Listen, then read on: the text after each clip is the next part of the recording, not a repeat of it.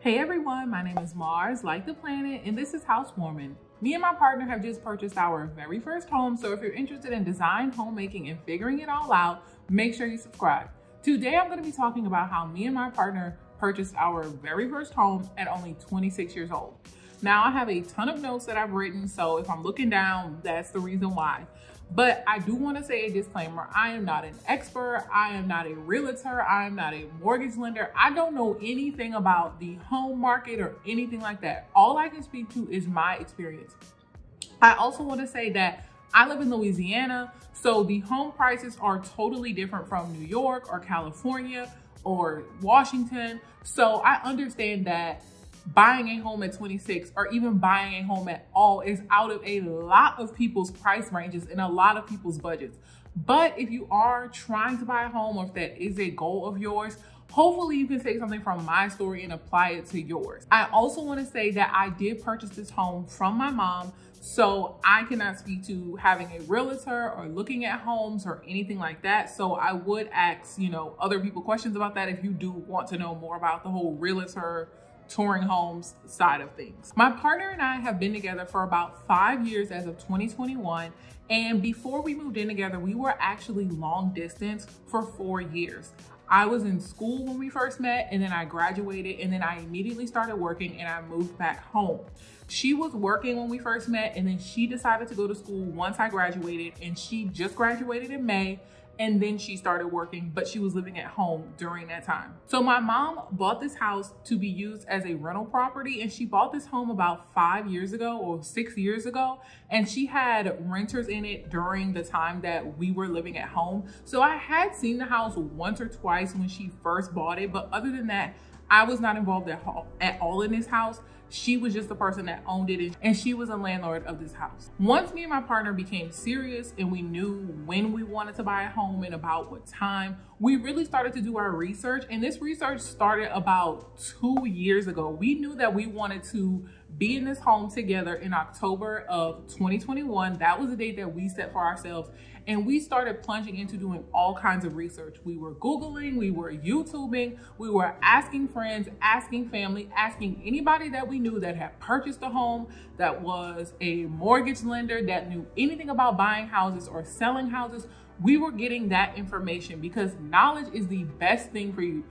I understand that homes are very expensive, so everyone talks about saving up for the down payment and saving up money.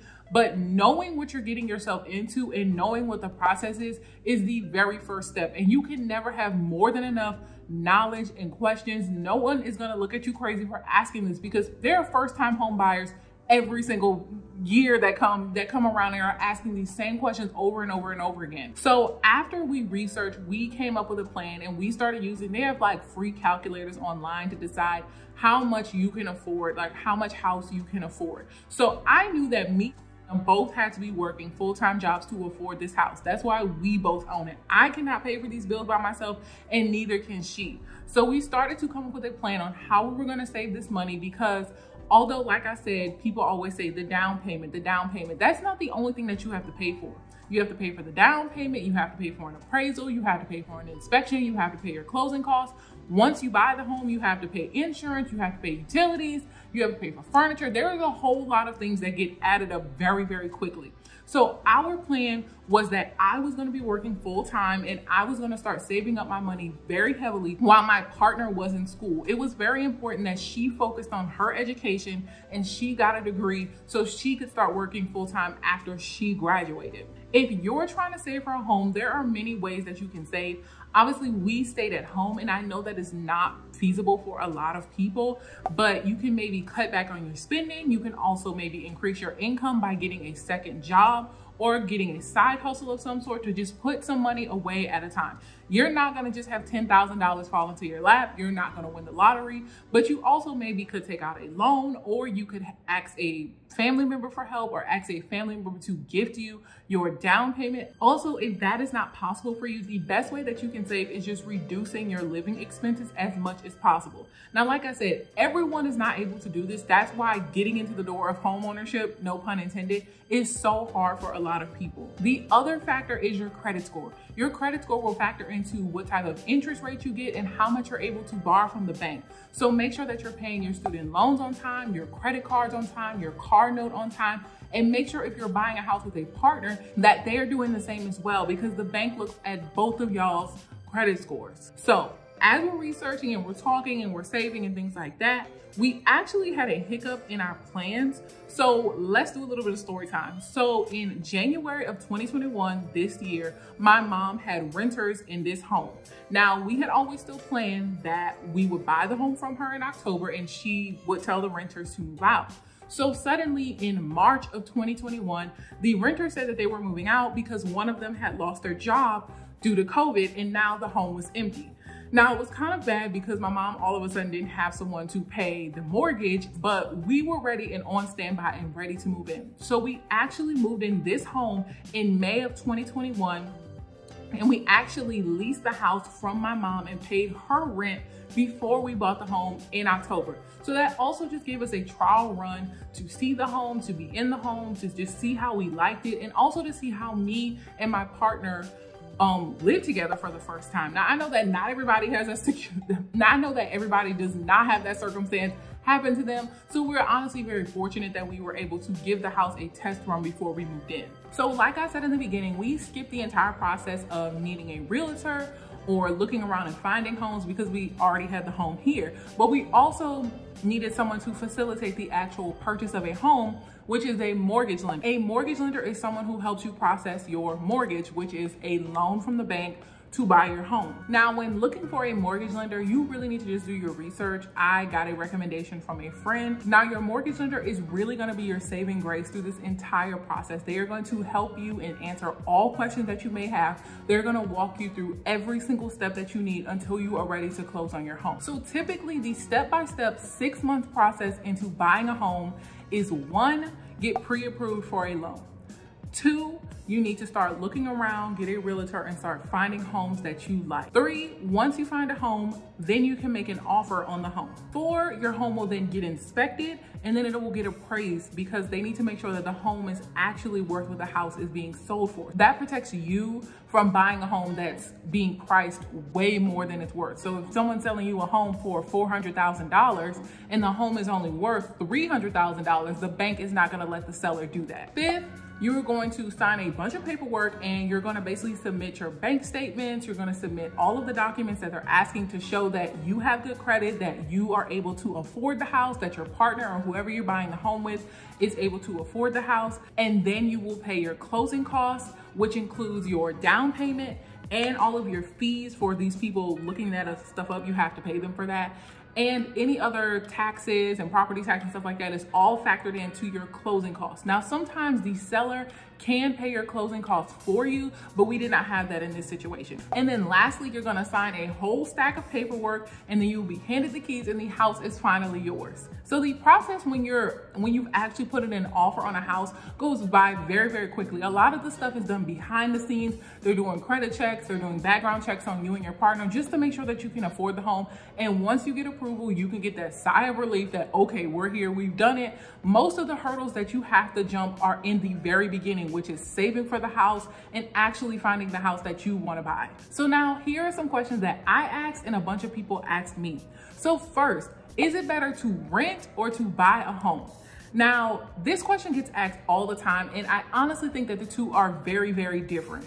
It honestly depends on where you live and your finances. Obviously, someone in New York is going to be renting more than someone who lives in Houston, Texas. The prices of a mortgage versus the prices of rent are drastically different, and the prices of homes are drastically different. Also, owning a home and owning a piece of property is totally different from renting a space out that you can move out in a year, 2 years. You can, call up a maintenance man or your landlord when things go wrong. When you own a home, it's only you. That's it. If the ceiling falls out, that's on you. I mean, you do have homeowners insurance, but that's still on you. You can't just call someone to fix that for you for free, because a lot of things that go wrong, you're gonna have to pay for out of pocket. Also, when you own a piece of property, you own the house and you own the land beneath it. When you're renting something, you clearly don't own anything and you have nothing to show for that in the long term. So it really depends on what you want out of this. Don't just think of, because you can actually rent a house. Don't just think of renting as living in an apartment. You can rent a house, you can rent a 3-bedroom, 4-bedroom house. But when it comes to owning a home, that is a totally different story. So you really need to look in your finances and what you truly want out of this, because you can leave an apartment in a year, but a home is a long-term commitment. If you are thinking of moving anywhere, if you're thinking of going to a different city, owning a home is not for you. Secondly, should I be married to the person that I'm buying a home with?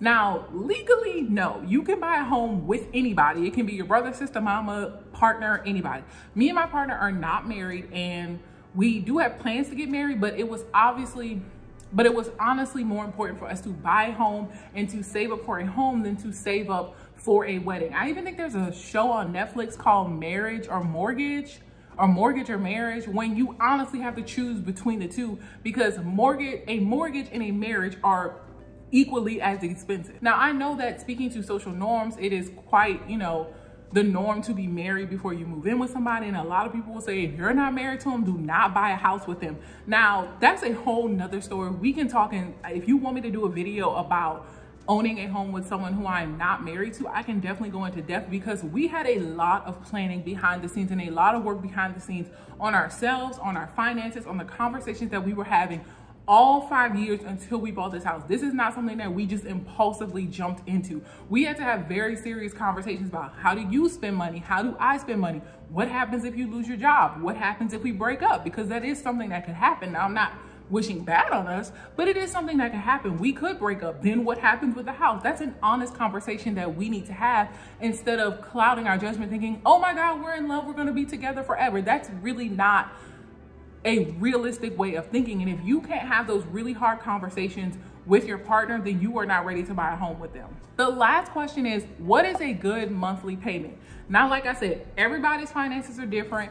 Everyone can afford different things, and everyone lives every place. Like, no one is gonna have the same situation that you do. No one's gonna have the same amount of debt that you do. No one's gonna have the same amount of income or live in the same area as you.